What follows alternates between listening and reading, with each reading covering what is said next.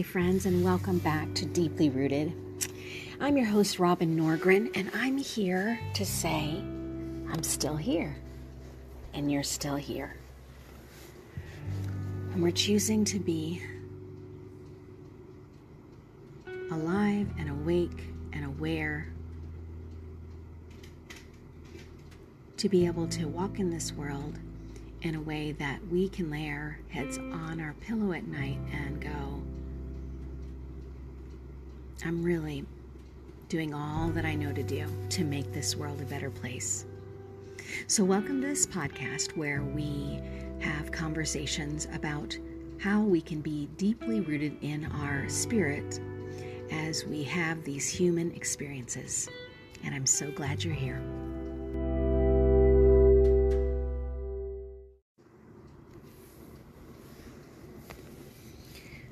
Stars, dreams, authenticity, elevated.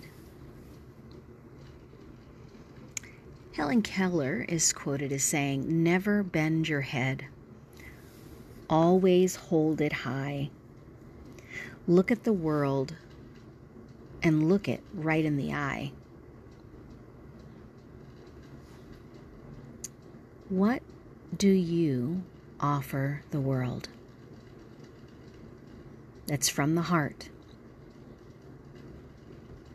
What are your insights, your grace, your talents? Sometime throughout the next couple days, write a few statements. Shoot for 5 or maybe 10 statements. Little things, big things, characteristics, attributes, things that you know are authentically you, that you bring to the world and to the people in your world. And then walk a little taller in these affirmations.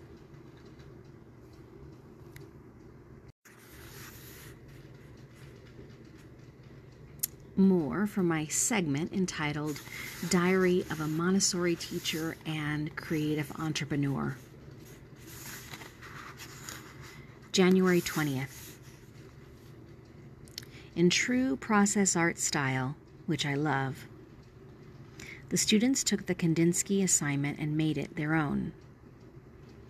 I love being a witness to all of their beautiful interpretations. I have created more opportunities to be in the playground space. But the problem is we're already experiencing the running around the playground with your friends instead of a nature walk or dancing with scarves.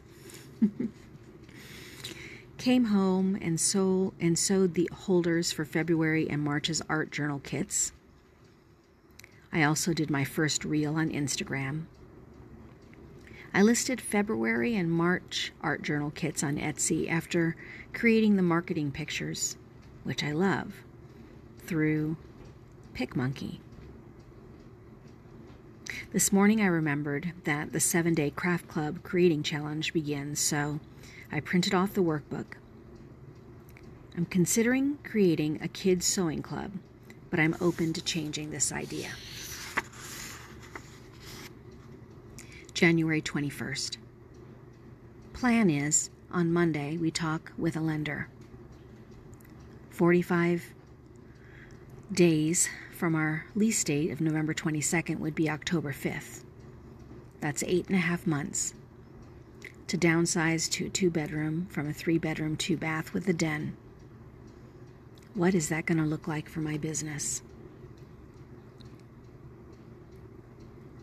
Year of the Tiger project was a hit. Anything with watercolor is a hit.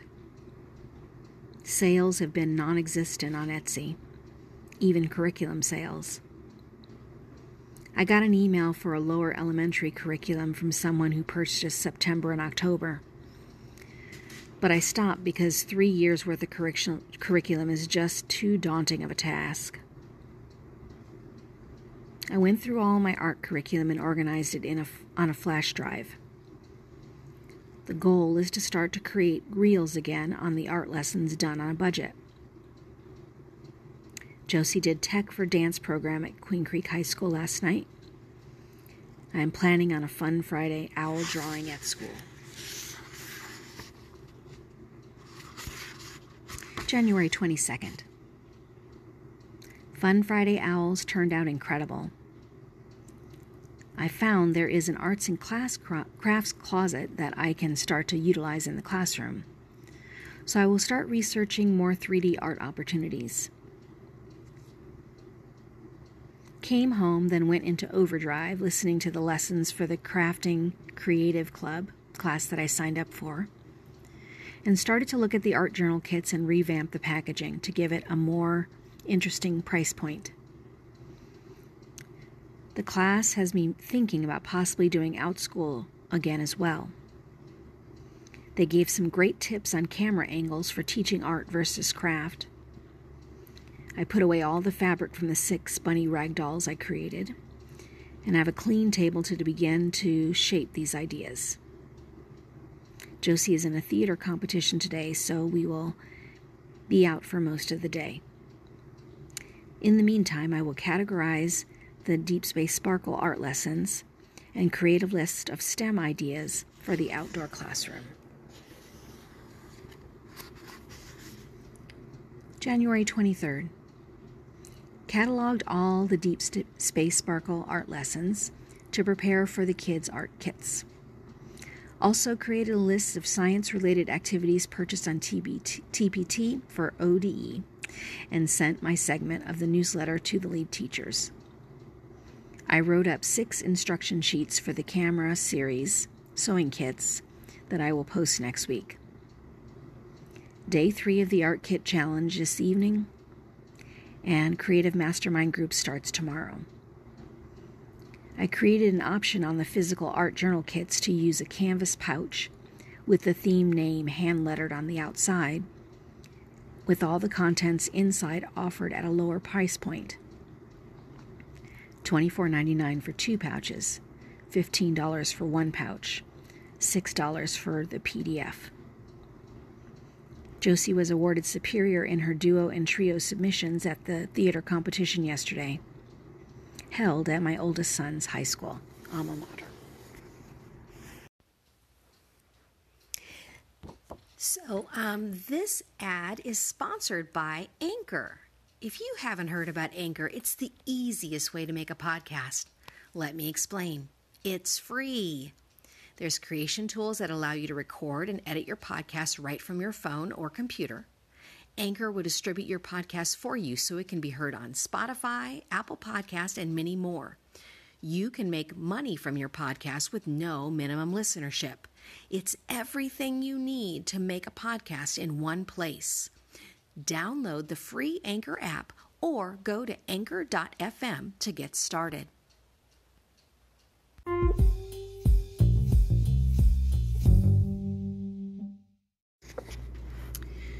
Some poems from the Eastern mystic called Kabir, and these are excerpts from a book entitled Love Poems from God by Daniel Ladinsky. This poem is entitled, What Kind of God? What kind of God would he be if he did not hear the bangles ring on an ant's wrist as they move the earth in their sweet dance? And what kind of God would he be if a leaf's prayer was not as precious to creation as the prayer his own son sang from the glorious depth of his soul for us? And what kind of God would he be if the vote of millions in this world could sway him to change the divine law of love that speaks so clearly with compassion's elegant tongue, saying eternally, saying, all are forgiven. Moreover, dears, no one has ever been guilty. What kind of God would he be if he did not count the blinks of your eyes and is in absolute awe of their movements. What a God! What a God we have.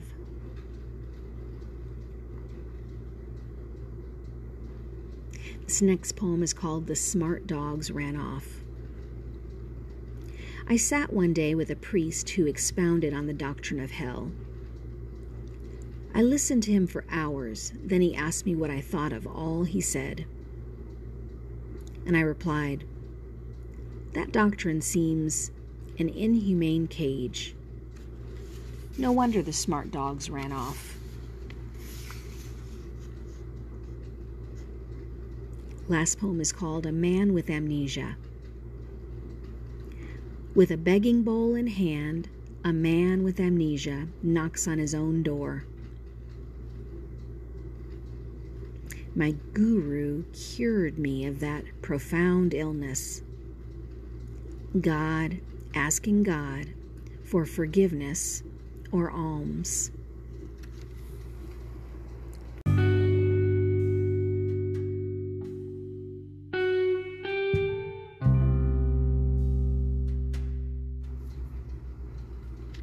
Well, thanks so much for listening in on Deeply Rooted, the podcast, that are all things Montessori, creativity, and the meaning of life.